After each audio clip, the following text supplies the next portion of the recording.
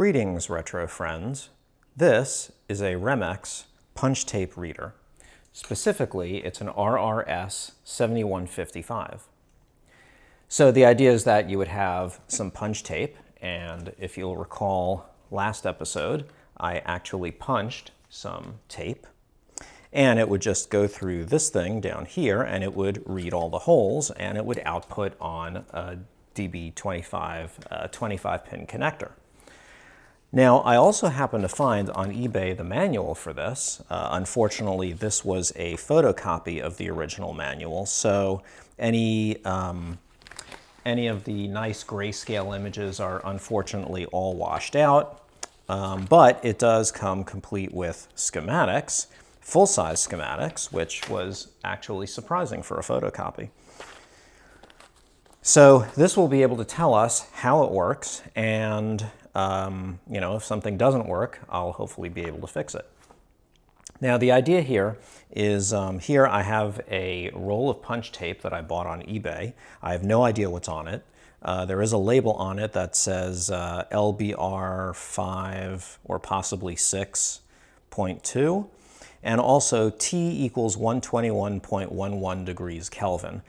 I guess that means that this is maybe some lab measurements taken at that temperature, or maybe a simulation or something. Anyway, it would also be nice to just read this and see what's on it. Anyway, so the idea is that this would have actually been placed on a spool like this, and the take-up reel is over here. So the tape would go down here, around here, up through this reader, down here, over here, and then around into the take-up reel. And these are tension arms, which presumably work exactly the same way as the perforator did, where it can adjust the spooling for proper timing. Now, the interesting thing is that if we take a look inside the machine, let's show you that. Here are some parts. Here's a transformer. Here are some bulk capacitors for the power supply. This here is a bridge rectifier. So this is, just your ordinary AC power supply. So the interesting thing is, this is one of the spooler motors, and this is a potentiometer. So as I move the tension arm, you can see that the potentiometer actually moves. And this is not what we saw on the perforator, which was just a simple switch and would just turn the motor on and off. The motor actually rotates at different speeds depending on the tension. Same thing here on the other side. Here is the motor for the supply reel, and this is its tension potentiometer. So that's kind of interesting. It'll be interesting to see how that works. We've got some buttons on the front, the usual on-off button. We have what appears to be a backwards and forwards button, and also a loop, load, spool. This is the logic card back here. There are a whole bunch of potentiometers over here which adjust things like timings and thresholds. And if we take a look at the back, there's not a whole lot back here. This is where the AC comes in, and this is the 25-pin connector that the data will come out on. In addition to this, I also received in the package some extra light bulbs, and the light bulbs come into play over here, and they basically just shine the light through the holes, and there are detectors in here, and those potentiometers, which we saw over here, presumably set the thresholds for the light. So when a hole comes in, the light goes through, the detector goes off. When there's no hole, light doesn't go through. And of course, for paper tape like this, the interesting thing is, well, how do you set the threshold? Because if it's a very bright light, it's going to set off the detector even through the paper. Something like this Mylar tape, of course, won't have any light going through it at all if there's no hole. So what I thought was we would just start by plugging it in and seeing what happens. Okay, so what I've done is I've loaded up the former feed reel, or whatever you call it, and put it in the take-up position, I guess. Maybe it's the take up, I don't know which way this thing is supposed to go, or which way this thing is supposed to read. So what I'm going to try to do is spool the tape and see what happens. So let me turn it off, plug the power in, make sure that I've got my 25-pin connector connected, which I do, and now I'll turn it on. Okay. And now I'm going to put it in the spool position and see what happens. Aha. So as you can see, it sort of loaded itself up. Now if I move the arrows, we can see that we can actually move the tape around. Okay, so clearly something is going on here where the motor is actually not able to keep up with the feed rate on here. Let's do the opposite now. Okay, that seems to be okay, so there's some adjustment that I need to do.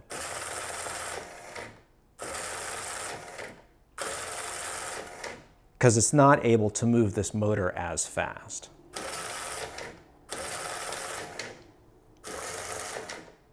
Okay, and in the other direction, yeah, everything's just fine. Okay, so the next thing that I should be able to do is do exactly that, except through the DB25 connector, the 25-pin connector. So let's see, let's drive right, which is pin 16.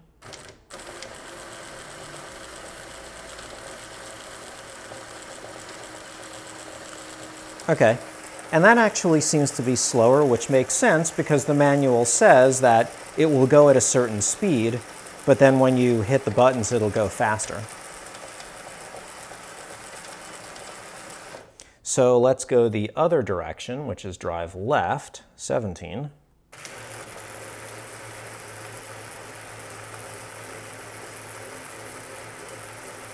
Yeah, and that all seems to work. Now, one thing that I should point out is that the only thing that's driving the tape is this sprocket motor, right? So if the sprocket motor moves the tape this way, this tension arm is going to be pulled this way, and this tension arm is going to be released this way, and that causes these motors to spin to move these tension arms back to their neutral position. So really, it's only this motor that's kind of controlling the whole thing.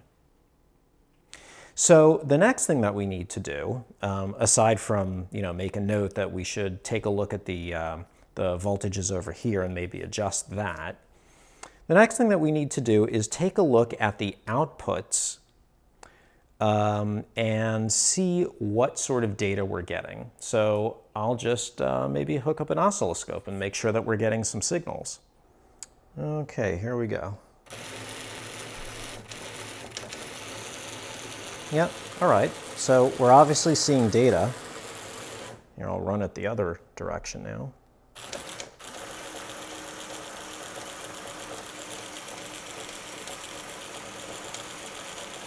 Okay, so clearly we're seeing some good data. So let's set up the Raspberry Pi to drive this and read some data. Now, the way it works is this. There is a data ready signal. So data ready.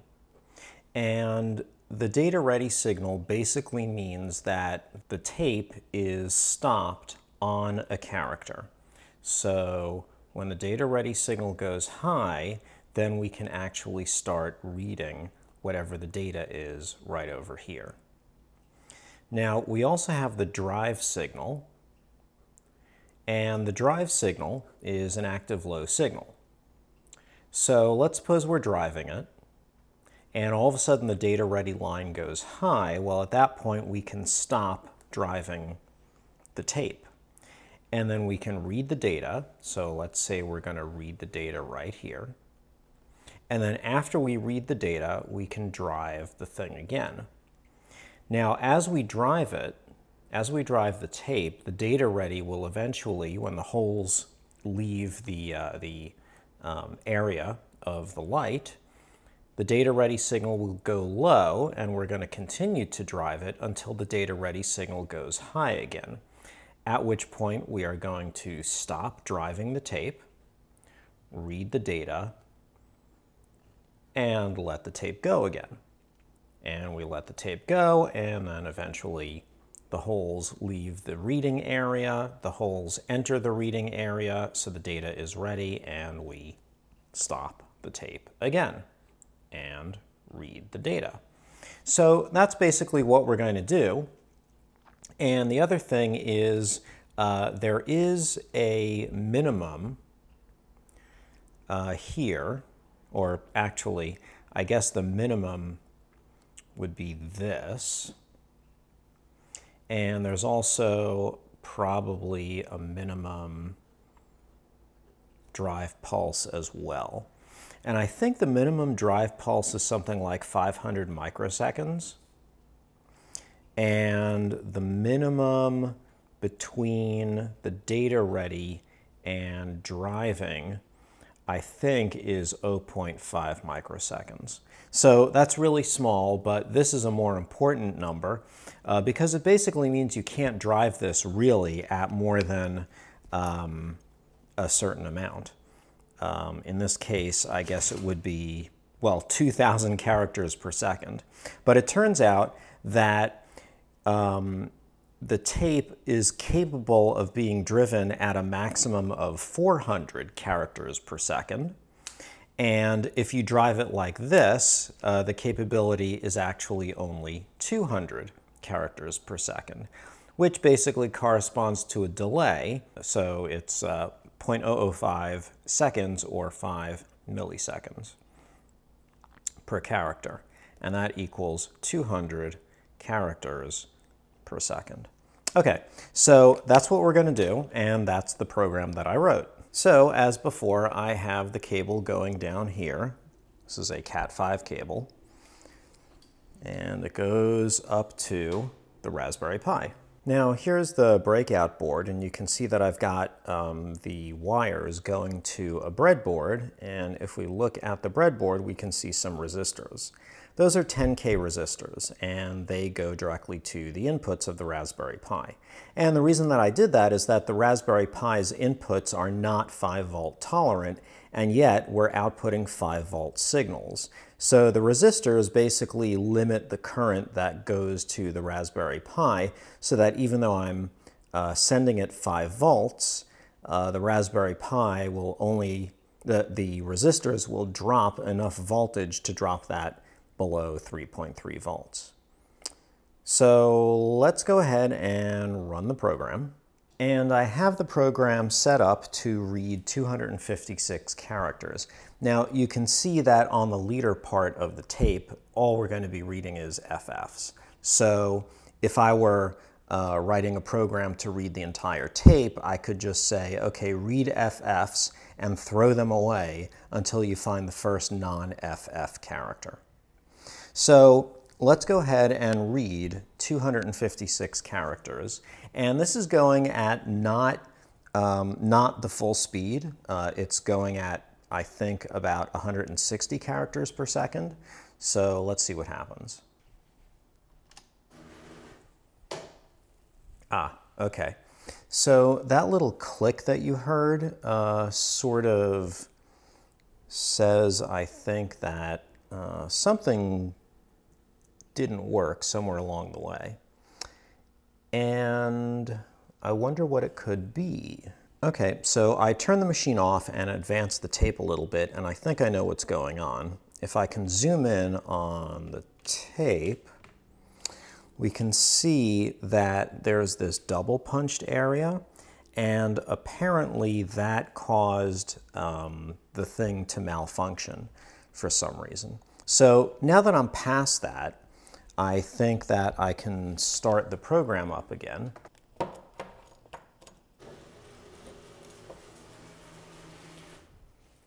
Okay, so we've read 256 characters.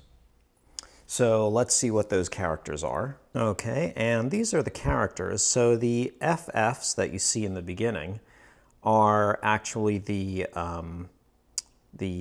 leader. And then after that, it looks like we see a bunch, now this is hex, so it kind of looks like we see a bunch of ASCII numerals. So, for example, immediately after the leader, we get an AD character, and then a 0001, 01, and then an AC and an AB, and then a 0003, 8, 5, and then another AC and an AB, and so on. And, you know, there are some other characters in there. Again, I have no idea what this means. AC and AB are not anything that I recognize. There's also some 8D, 8A characters in there. But the interesting thing is the ASCII numbers. So apparently these are, you know, maybe some numeric records, but there's nothing else that's interesting in here. We can read some more data and see what we get. Just more of the same.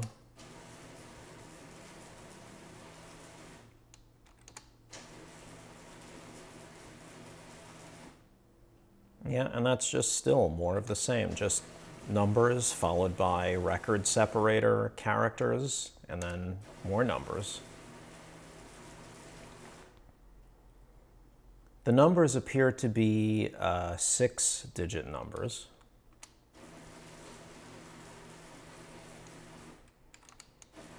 I guess we could just continue reading to the end of the tape. Let me just modify the program to read a few more characters than 256. Let's read, say, I don't know, 1024.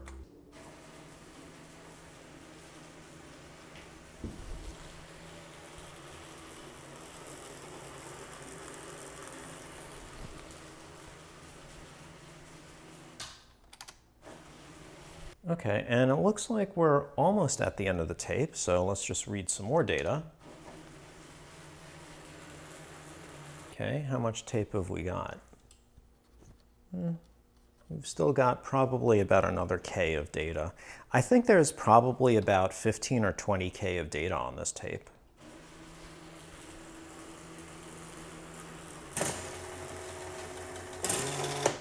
And that was it. So that's what happens when you run out of tape. We read the end, which was another leader, which is a bunch of FFs. But yeah, it basically seemed to end on the end of a record. The interesting thing is, remember I said that there were ACABs. Let me show you the screen. So here we are at the end of the tape, and you can see that we read the, I guess you could call it a trailer, which is a bunch of FFs. And you can see that there are these 6-digit records. It looks like they're basically ASCII 0, followed by the record separator, ACAB, and then we get a final 6 0 characters, and then the very last character is a B8. Maybe that means end of data. And then we just get FFs, which is the trailer. So that was about it. All told, there was probably about maybe 15 or 20 K on that tape. Well, I suppose that's it for this fun punch tape exercise. So we've been able to punch tape using a perforator and read tape using a tape reader. And we read a tape that I got off of eBay, and it did not seem to contain anything very interesting. It was apparently a data tape, and it didn't have any actual executable code on it, which would have been maybe a little more interesting, because then we could actually look at the data and see perhaps what kind of processor it was for. But alas, this is all I got. Well, I will actually start looking for other tapes on eBay and, you know, see if we can find some more interesting data about that. But until then, I will see you. Bye-bye.